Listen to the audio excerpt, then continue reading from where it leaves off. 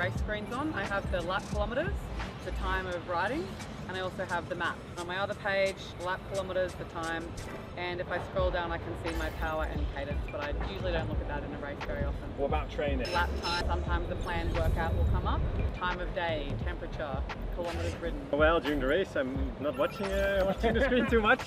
During the training I use a lot of time, altitude, climbing meters, heart rate, cadence. All of the data. Also what I like to watch is like the last 5-minute power or the last 30-minute power. Do you ever try having like the map page on display so you can maybe see what's coming up?